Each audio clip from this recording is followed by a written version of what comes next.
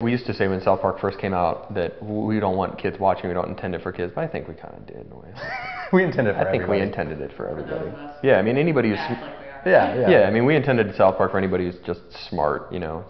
We just intended it for 60. Like I said, we intended it for ourselves and our friends, and we were watching Monty Python when we were 7 and 8 and loving it. And we didn't turn into Nazis. Yeah. Well, kind of. That one time, and then we got past that.